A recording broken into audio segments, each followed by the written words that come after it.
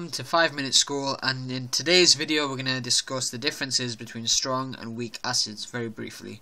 So let's begin. So as we know, based on the Bronsted-Lowry definition of an acid, they are proton donators or hydrogen ion donators.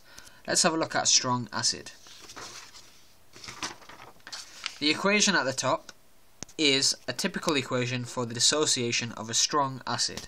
So we have the strong acid here, plus water, gives hydroxonium ions and a negative ion. Now this negative ion is it depends on the acid that you use.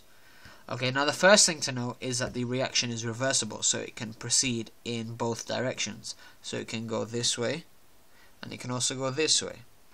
Now, because acids are so good at donating hydrogen ions, in most cases the reaction only occurs in one direction.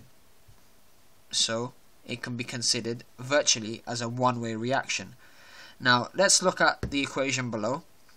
We have hydrogen chloride plus water gives hydroxonium ions and a chloride ion. Now, because hydrogen chloride is very good at donating this hydrogen ion to form hydroxonium ions, what happens is we consider the reaction one way. So the reaction will occur in one direction. This is because at any one time, virtually 100% of the hydrogen chloride will have reacted, and that would produce the hydroxonium ions and the chloride ions. So because of this, hydrogen chloride is described as being a very strong acid. And the definition of a strong acid again is one which is virtually 100% ionized in the solution. Now other strong acids can include sulfuric acid and also nitric acid. Now let's talk about the weak acids. Now weak acids, on the contrary to strong acids, they don't ionize as fully in water.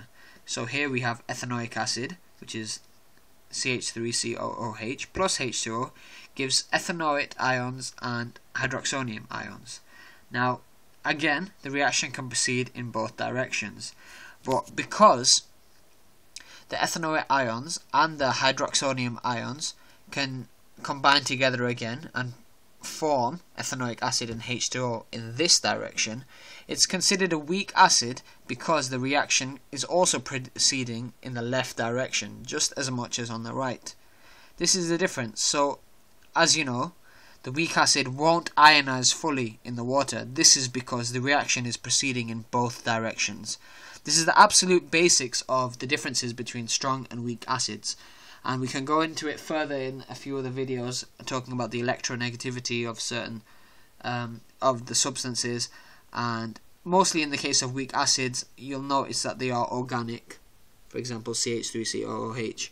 But this is just the basics. If you have any questions, write them below. In the next lecture, we'll be discussing, I think, alcohols, so primary, tertiary, and secondary alcohols. Thanks for watching. Bye-bye.